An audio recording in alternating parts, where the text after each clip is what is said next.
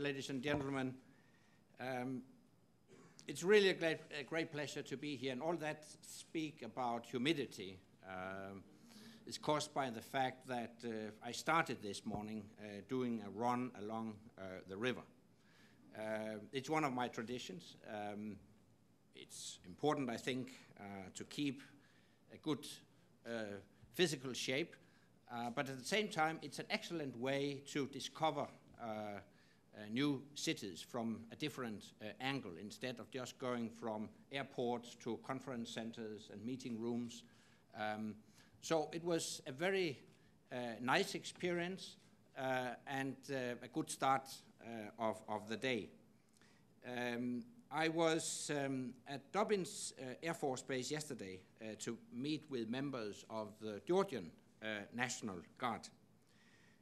But I understand that the Texas National Guard is actually the largest in the nation.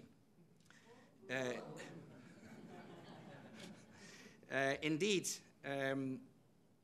it is, as we have already heard, often referred to as Texas military forces. So obviously I was keen to come to see you.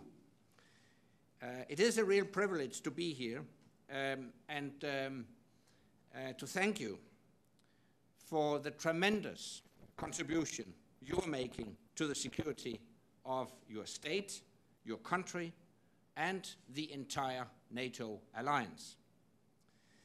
I understand that the Texas National Guard was recently mobilized to respond to the wildfires here in the state.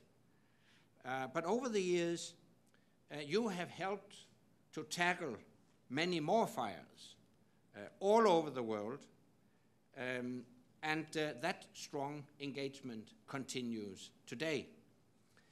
You have backstopped NATO's first big peacekeeping operation in Bosnia in the 1990s. You were also active in Kosovo. You have been part of the building of a Europe whole, free, and at peace, an enormous achievement. More recently, you have helped to build security in Iraq, and of course, you have played a major role in Afghanistan in the most challenging operation in NATO's history. In Afghanistan, greater security must go hand in hand with greater development. The Texas National Guard has demonstrated a unique ability to help with both. By supporting the agribusiness development team in Afghanistan's Ghazni province, you have quite literally broken new ground. The versatility, professionalism, and dedication of the National Guard are well known all over the world. And it is all the more remarkable to see that you are all volunteers. Several of you have done one or more tours abroad, while your regular jobs and your regular lives were put on hold. It takes a very special person to show that kind of commitment. I know these past few years have been particularly busy for you and your colleagues on the National Guard. The operational tempo has been high. Tragically, it has also taken its toll on you and your families. Several members of the National Guard have been injured during their deployment overseas, and some have made the ultimate sacrifice and paid with their lives. We all are forever in their debt. The world is an increasingly unpredictable place, with many threats to our security and well-being. Terrorism, cyber attacks, and nuclear proliferation. So NATO is busier now than at any time in its history. These threats know no borders. They affect us all. The only way to meet and to defeat these threats is by working together within our alliance and reaching out to others around the world. No one nation, no one organization can do it alone. Even a superpower like America can't do it alone. And we certainly can't do it without America.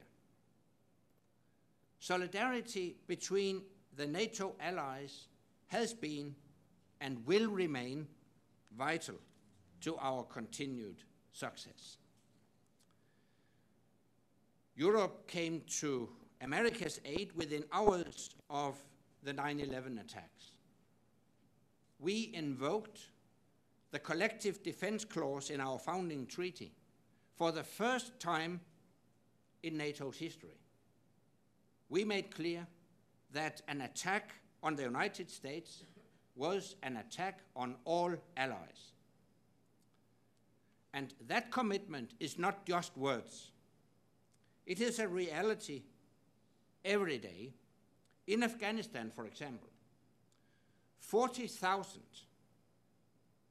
allied and partner troops are working shoulder to shoulder with American forces, fighting the Taliban, patrolling villages, bringing security and stability to a country that has been ravaged by over 30 years of conflict. We all know that a secure and stable Afghanistan means a safer world for all of us. We have the right strategy, we have the right resources, and we have the resolve to see this through. And we will continue our mission to ensure that Afghanistan does not return to being a sanctuary for terrorists and extremists.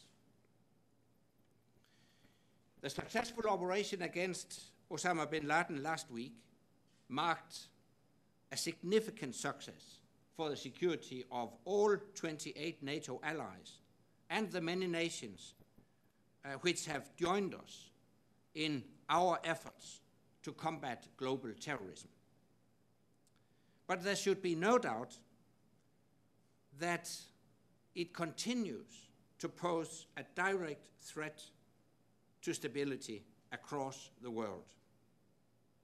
International cooperation will remain key to combat terrorism, and NATO will remain at the heart of that cooperation. So, thank you all once again for your professionalism and your dedication to the cause of freedom. Thank you also to your families and loved ones for their invaluable support. And keep up the outstanding work that you're doing. Thank you very much.